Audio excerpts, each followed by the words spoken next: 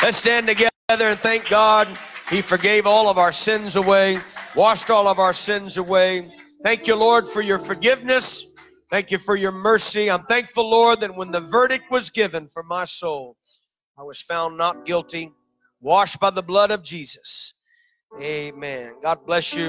We're going to be turning in our Bibles to 2 Corinthians, but while you're grabbing your Bibles and getting situated, why don't you be friendly with someone and shake their hand, step out across the aisle and hug their neck and express your appreciation for them on this Sunday morning. Thank God for our church family. Amen.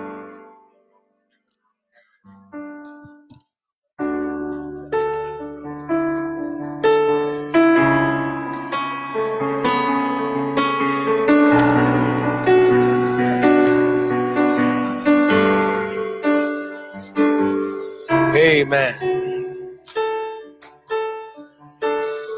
Praise God. Let's turn to 2 Corinthians. 2 Corinthians chapter 3 and verse number 18. 2 Corinthians chapter 3 and verse number 18. We're glad to see all of you in the house of the Lord. It's good to be in God's house around God's people. Amen. Paul writing to the church in Corinth, but we all, with open face, beholding as in a glass the glory of the Lord, are changed into the same image from glory to glory, even as by the Spirit of the Lord. Let me read that first part again. But we all, with open face, everybody say open face, beholding as in a glass the glory of the Lord, are changed into the same image. Now, this morning, you'll understand my title a little bit as we get into my message, and it won't be a long message at all, but I want to bring several things out, and I think it will make sense as we get into it. I want to talk to you about 4 things this morning. My subject is this: healing, freedom, obedience, and service. Healing leads to freedom. Freedom, of course, means you obey the Lord, and that will lead you into service of the Lord. Let's pray before we're seated. Father, we thank you for your word on this Sunday morning. Thank you for allowing us to have a great Sunday school class this morning, adult class, teen class, the smaller children.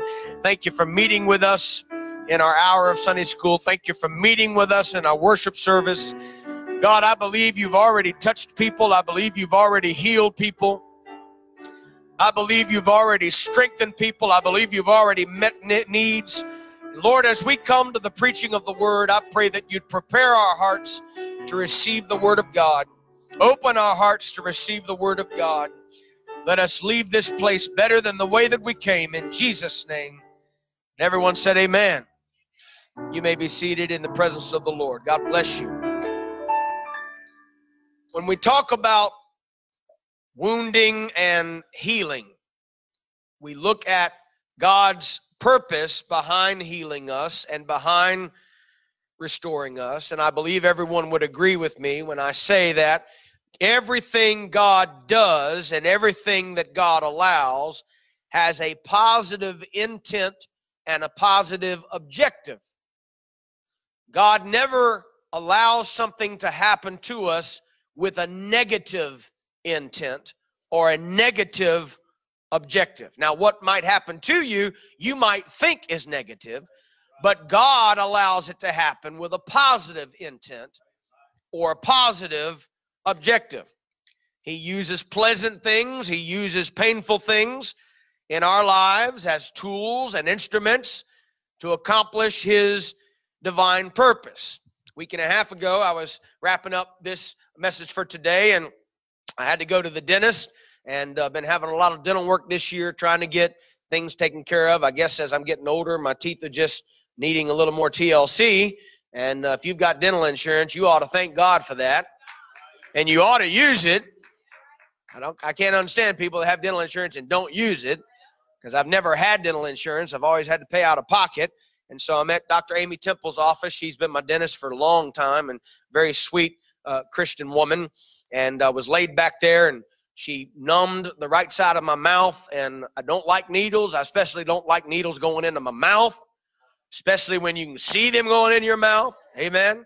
And these needles they put in your mouth, they're like that long. At least they feel like it. And she says, now you know the drill, Reverend Ingle. Just it's going to hurt. I said, yeah. First of all, don't ask me to carry on conversation with you when my mouth's open. Ask me all these questions. I can't answer you. So she sticks that needle in, and of course I grimace. And then she says, now this is going to be the worst part. And she pushes that stuff down in my gum, and oh man, it's like pushing peanut butter in there. Hurt like crazy. Then they walk off and say, well, we'll take a little while. We're going to do some things, and you're going to start feeling a little numbness from here over. Okay. Sooner or later, it's tingling, and I can't form words, and my lips flopping around, and she comes in and says, everything pretty numb? I said, yes, ma'am. And she tapping on that tooth. You feel that? I said, no, ma'am. So she gets the drill out. Well, she's drilling, and obviously that she hadn't put enough sedative in there, and she hit a nerve. Folks, you want to talk about talking in tongues in the dentist chair. That's never happened to me before. I almost came unglued. And it was unconscious. It was just a reflexive motion. Just, ah. And she said, I am so sorry. We must not have got enough. So out came the needle again. And finally they got it to where she could drill, and I couldn't feel it. But when I got in my car, and I couldn't hardly talk from here over, couldn't slurp a straw, couldn't form a word, couldn't whistle. Just basically went home, and my puppy looked at me like, what's wrong with you? You look like you had a stroke or something. But I began to think about that. The outcome was positive, but the tool that she had to use to get me to that point was painful. And the Lord uses painful experiences sometimes to get us to a positive outcome. And I'd rather go through a little bit of pain for a moment with a drill trying to get some stuff out of there that shouldn't be there than to ignore it and have an abscess later and die from poison in my bloodstream. And so the Lord uses painful experiences sometimes, tools, instruments to accomplish His divine purpose. But then you have to say, Pastor, what is God's purpose? What is the ultimate goal that He is endeavoring to fulfill in our lives? Well, first of all, before we can answer that, we need to talk about this. All of us are to be conformed to the image of Jesus Christ. Look at your neighbor and say, that means you. So in creation, God formed mankind in His own image. The word image refers to more than just a physical likeness. It refers to the nature and the character of God. Genesis 1:27, so God created man in His own image. In the image of God created He him, male and female created He them. It's not what I'm preaching about this morning, but let me just stop and say, nowhere in the Bible do you find a homosexual alliance, a precedent for that anywhere. It's very clear that even back in Genesis 1:27, in the early writings of the Pentateuch, God made a man and He made a woman. And He put the man and the woman together, and physically their bodies fit together, and that's the precedent that God set. He did not make Adam and Steve, He made Adam and Eve. When Adam and Eve sinned, that God image was ruined and marred.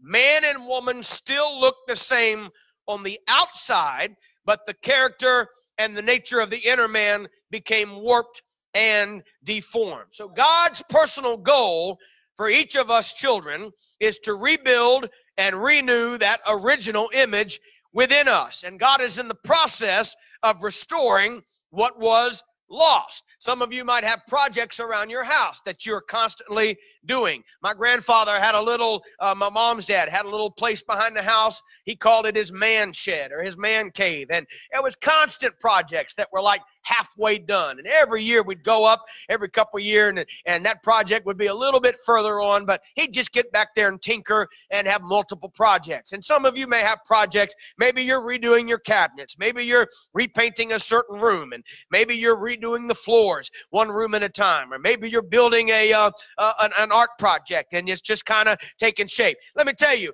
our God is working on us, and we are his remodeling project.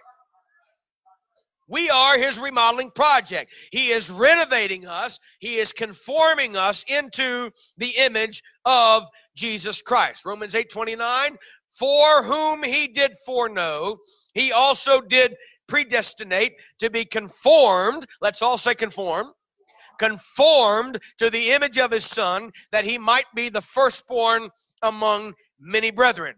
The word conformed, translated from the Greek, is sumorphos. And it means, and it has the word morph in it. M-O-R-P-H. It means to change or alter the image or the shape of something. And so God is conforming us. He's altering us. He is changing our shape. He is changing our image. I'm not talking necessarily the outside, amen. I'm talking about the inside. I'm talking about the character and the nature of a person, although we do believe in holiness on the outside. Amen. Praise God. God's ultimate purpose is to restore the image of his character within us. God wants to make mankind like it originally was, exactly like him. 1 Corinthians 15:49, Paul said, and as we have borne the image of the earthy, we shall also bear the image of the heavenly. So the question that we need to ask ourselves today is, how close or how far am I from the image of Jesus Christ? How much conforming, how much sumorphos still needs to happen in me?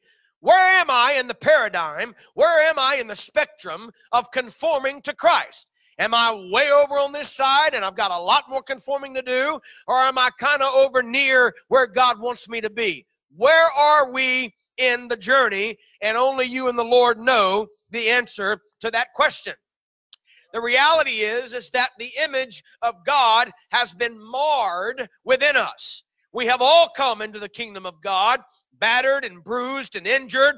Our wounds and scars have made us incapable of obeying God and living a righteous, holy life. Amen. If I pass the microphone around today, many of you would have testimonies that would be heart-wrenching of where God brought you from and how God changed you. Praise God. I don't care how long you've been in church this morning, friend. Let me just gently remind you and I that I needed a Savior. You needed a Savior. We were lost without God. Our lives were a shipwreck. We were on our way to hell. We didn't have our act together. We didn't know what we were doing. We weren't good enough. Amen. No matter how hard we tried, we got worse and worse and worse. Thank God for the blood of Calvary. I needed the blood of Calvary. I don't know about you, but I need it. I need it even more right now. Praise God. The pain that we suffered imprisoned us. The offenses, the grudges that we carried deep in our spirit held us hostage and prevented us from being completely obedient as children of God that we were called to be. Let me break it down. Our painful memories made us afraid of completely trusting anybody, even God.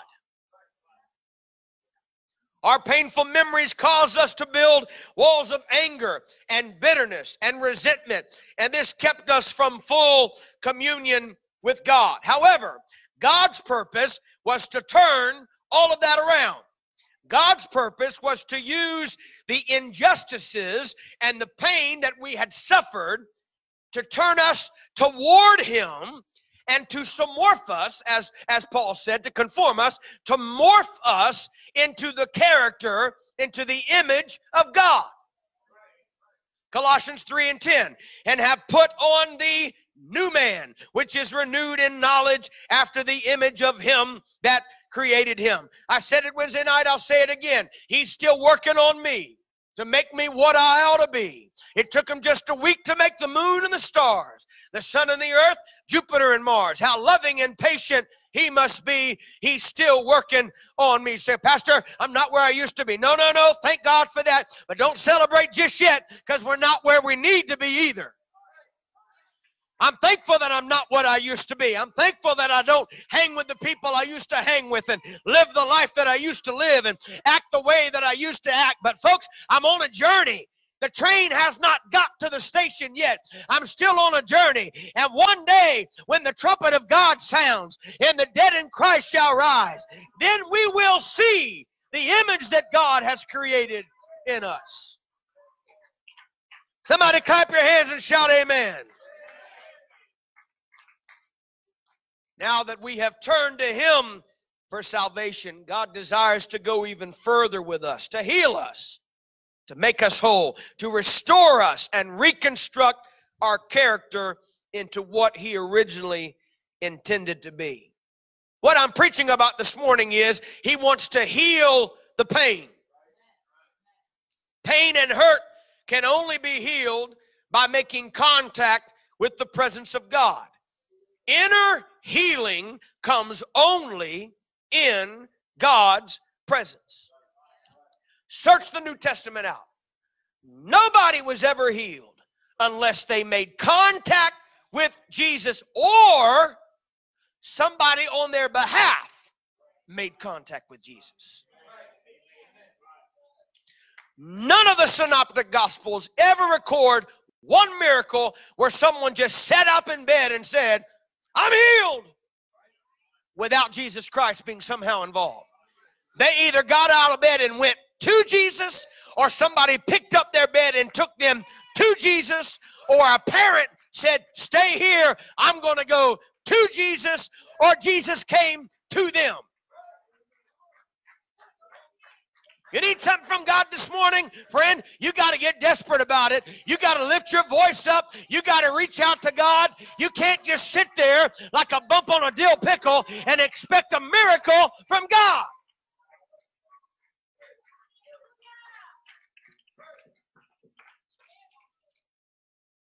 Great things happen in the presence of God.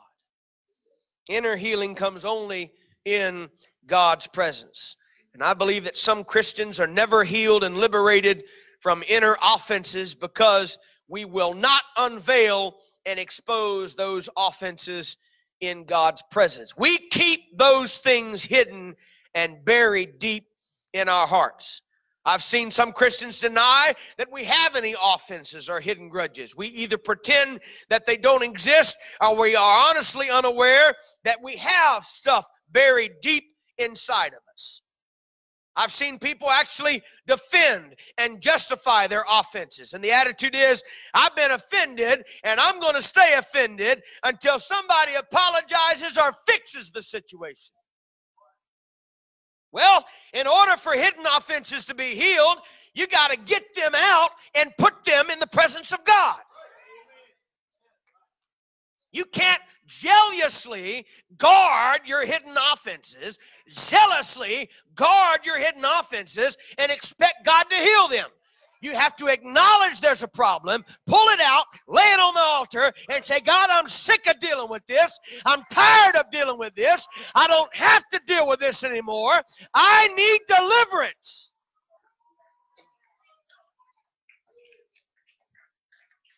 We have to admit those offenses. We have to confess them. We have to repent of them and ask God to heal them and release us from their destructive power. Offenses. The Bible talks about offenses. Our grudges, our pain, our resentment, our anger. It's got to be laid before God. It's got to be touched by the presence of God. For only God's presence can heal us, restore us, and set us free. He wants to bring us healing and liberty. Everybody say healing and liberty. Say, Pastor, I'm not sick today. I don't need a healing. I'm not talking about necessarily physical sickness right now. Physical ailments. Maybe you've got pain in your body. We all know God can heal pain. Maybe you've got a sickness or a disease you're struggling with. We all know God can heal pain. And the beautiful quandary that a Christian finds themselves in, as Paul said, is whether I live or whether I die, I'm with Christ.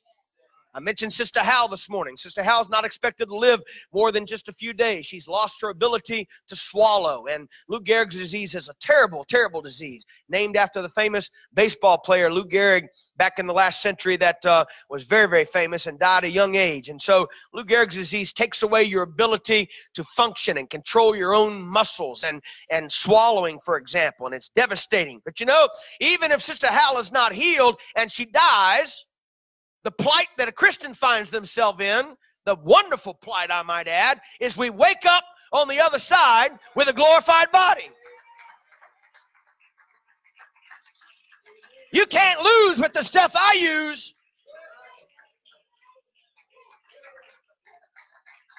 Praise God. So when we say God can heal, we don't mean just a surface healing. We mean God can give the ultimate healing. But I'm not necessarily talking about physical healing today. I'm also talking about the bruising and the crushing of a spirit.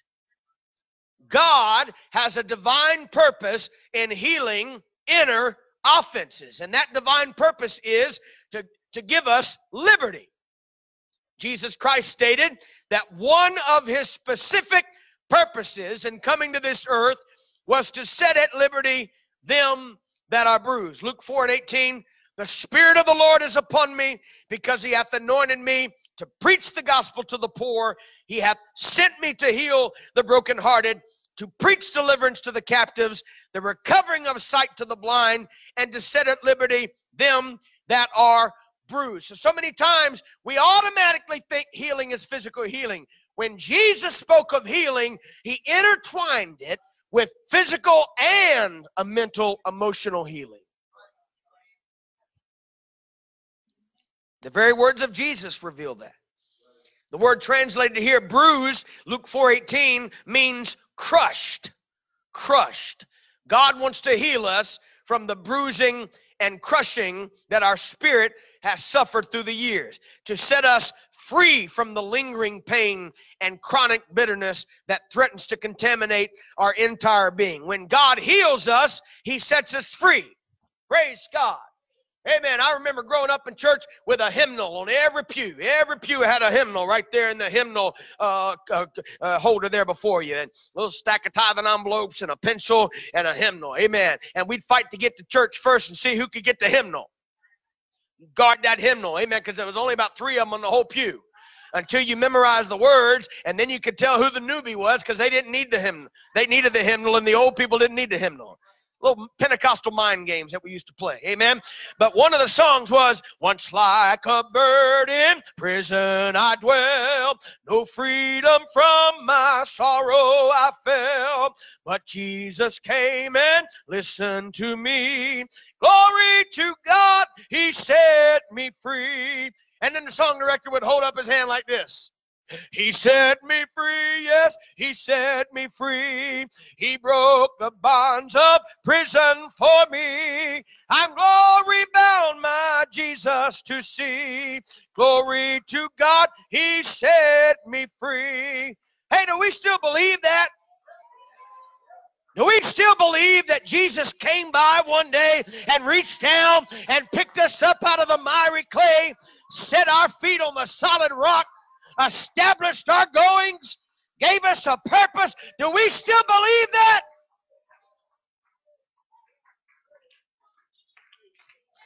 Praise God. Amen. I love the old songs. I love the new songs too, but I love the old songs. I told Brother Marcus South Wednesday night, he pulled out one of those oldie goldies. Man, I'm going to tell you, that took me back to the day. Amen. I enjoyed that. Those old songs, I can belt it out.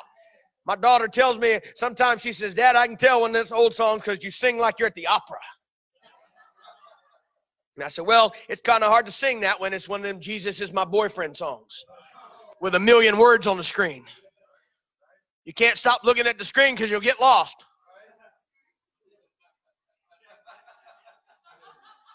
You know, what I'd really like to do is close my eyes and worship for a moment, but I'm too scared because I'm going to lose my place in the song.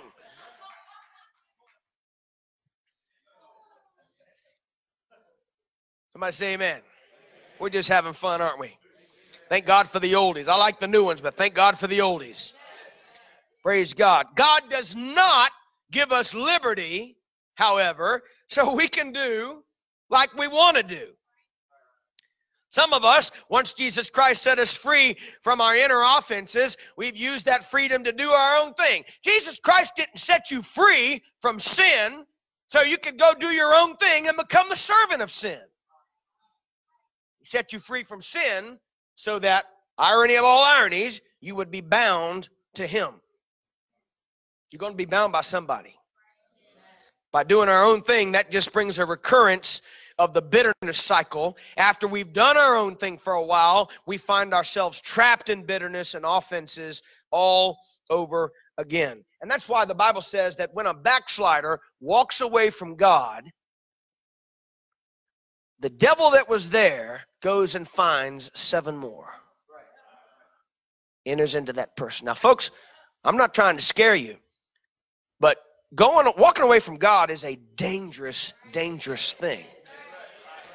And the more you walk away from God and the more comfortable you get with doing that, the more bound you become and the harder it is for you to come back. You say, well, I thought God can do anything. God can do anything. But He puts the burden on you. And He warns you in the Scripture. Now think about this.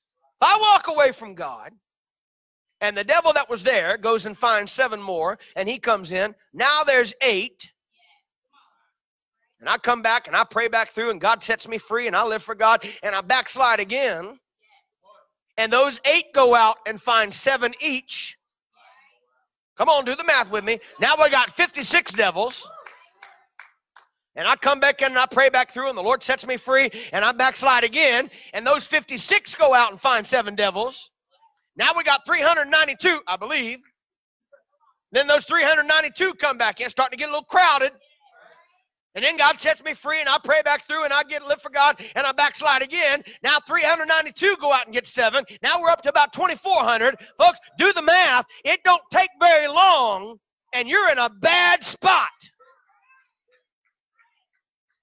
I don't think I need to remind you, it's July the 21st of 2019. All major prophecies have been fulfilled in the Bible. We're ready for the coming of the Lord. Jesus is coming back. One of the dumbest things you could do right now is to walk away from God. I'm not going anywhere, praise God. I'm staying around the cross. I'm sticking with Jesus.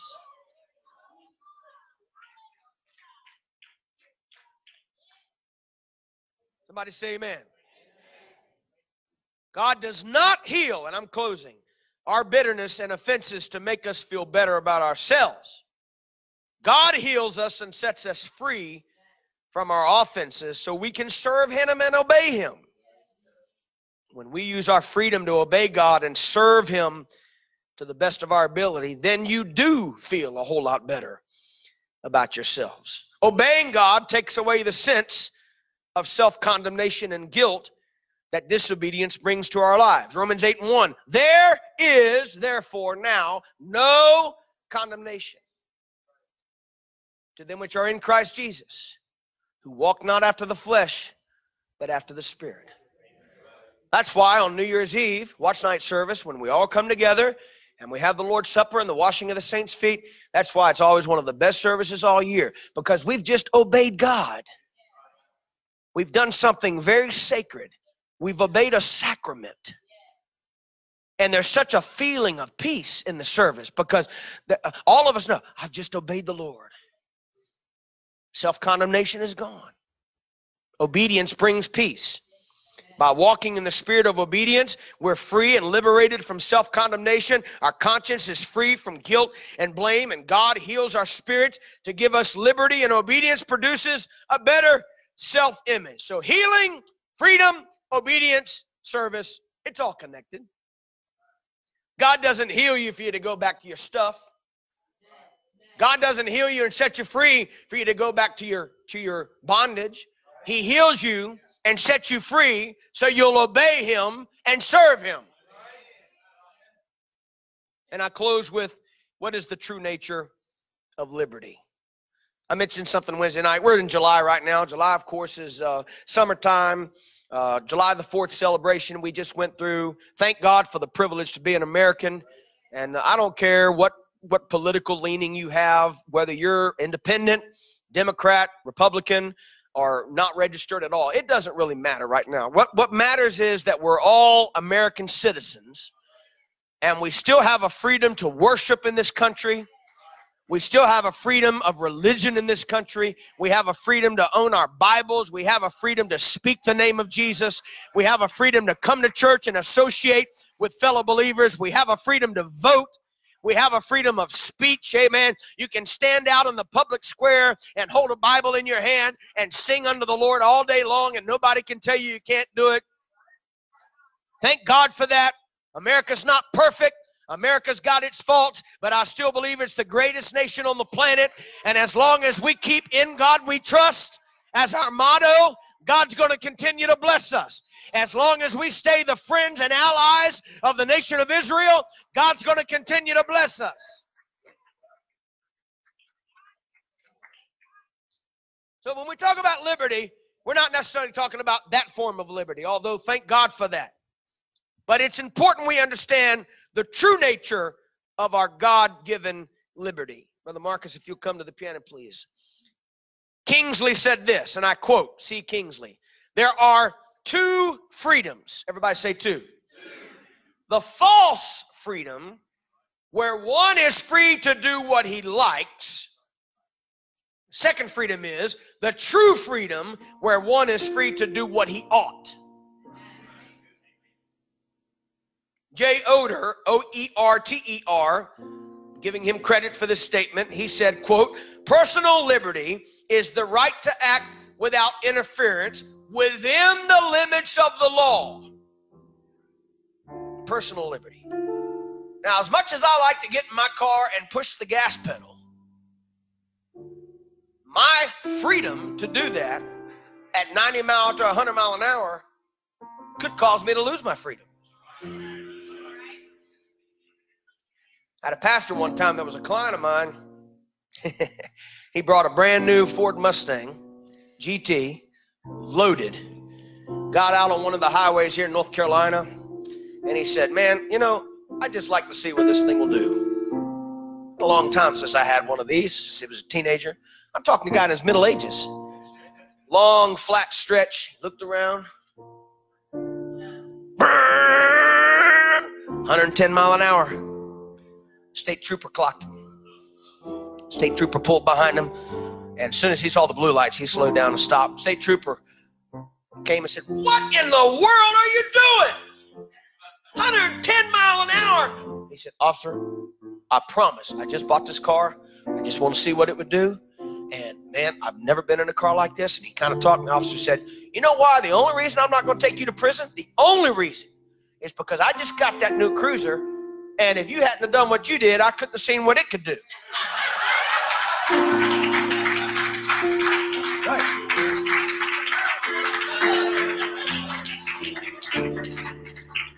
So you say, "Well, I'm free to speed." Your freedom can get you in trouble. You have to operate your freedom within the confines, the parameters. Now, he didn't just let him go. The pastor had to pay a $1,000 fine on top of the cost of court, plus me. And I ain't cheap. Total thing cost him about $2,000. And, you know, I asked him, I said, "Was it worth it?" I'm not going to tell you what he said.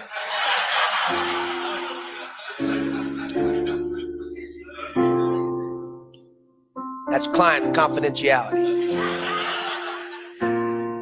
But you know, your personal freedoms can get you in trouble. "Well, I'm free. I'm free to do what I want." You better stay within the left side and the edge side. I'm free to go all on that road, but don't forget, there's a ledge over here and a ledge over here. There's a ditch on one side and a ditch on the other. You're free to be on the road, but you got to stay in the road. And the Lord gives us certain freedoms, doesn't he? The Lord gives us certain liberties, but we can't take advantage of those liberties and abuse those liberties. G. MacDonald said, freedom is not the liberty to do whatever one likes, but the power of doing whatever one sees ought to be done, even in the very face of otherwise overwhelming impulses. So the scripture teaches us clearly, and I'm closing, please stand with me, teaches us clearly that our liberty in Christ is not for our benefit, but the benefit of other people. So, Pastor, what in the world do you mean? Well, let's go to Galatians 5:13. Galatians 5:13. For brethren, ye have been called unto liberty. Only use not liberty for an occasion to the flesh, but by love serve one another. So the liberty that he gives you doesn't mean you have a license to go out and sin. You know, James Bond ostensibly had a license to kill. Makes you wonder if there aren't secret, covert, dark, underground type operations within our military where people have a license to kill. And I'm not talking about overseas because that's enemy combatants. I'm talking about within the United States. Don't go there, that's conspiracy. But, you know, James Bond has a license to kill.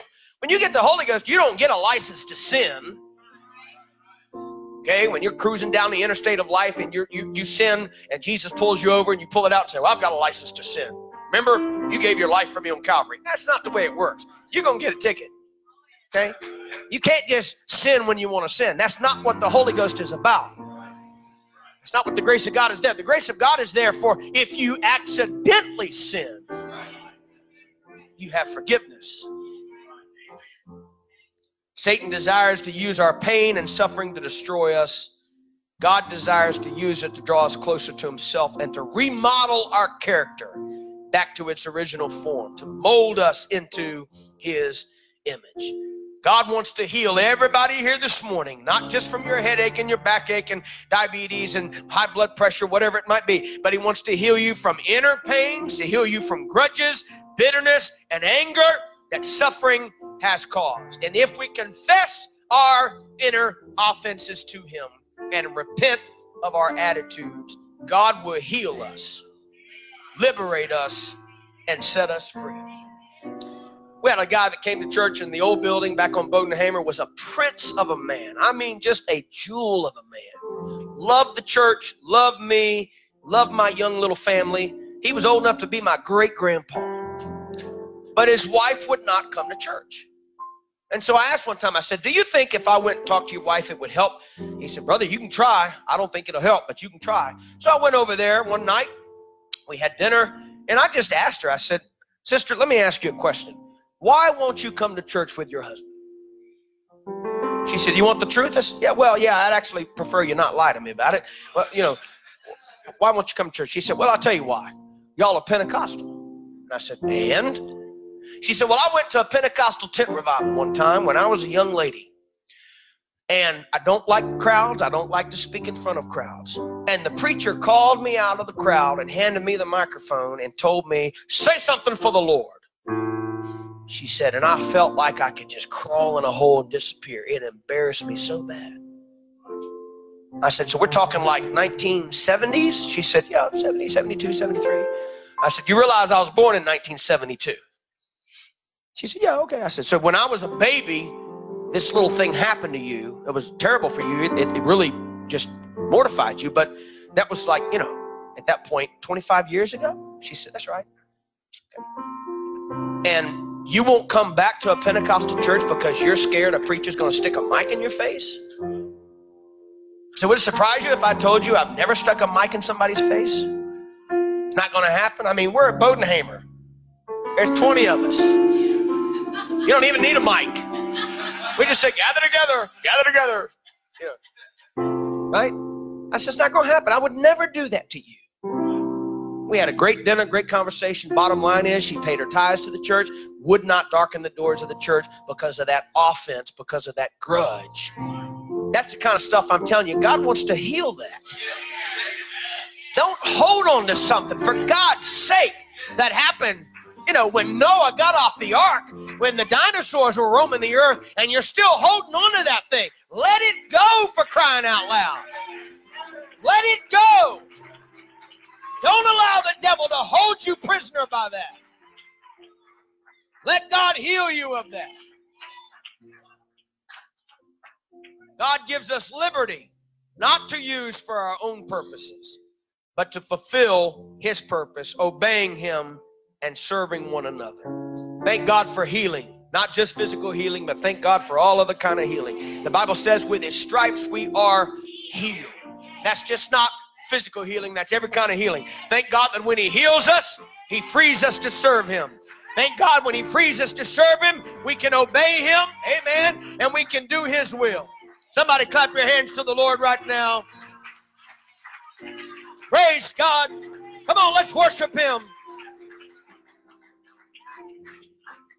Lift your hands with me all over the house. Father, thank you for setting us free this morning.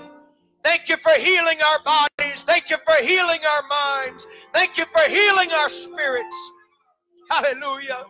God, I'm not going to hold on to something that happened 20 years ago, 30 years ago, 40 years ago and be bound by that. I'm not going to hold that grudge, God. I'm not going to hold that offense. I'm not going to allow the devil to trap me up. Some kind of garbage that I couldn't control anyways. Forgive me, Jesus. Heal me, Jesus. Set me free, Jesus. Loose me from that, God, so that I'm free to obey you, so that I'm free to serve you, so that I'm free to live for you. Oh, hallelujah. Your mercy is not a license to sin. Your grace is not a license to sin. But thank God if we do sin, we have an advocate with the Father, Jesus Christ the righteous. I feel His forgiveness in the house this morning. I feel His mercy in the house this morning. I feel His grace in the house this morning. Hallelujah. Yes, yes, yes, yes. This altar's open if you'd like to come and pray this morning. Let's spend a few moments in the presence of the Lord. Hallelujah. Thank you, Jesus. Thank you, Jesus.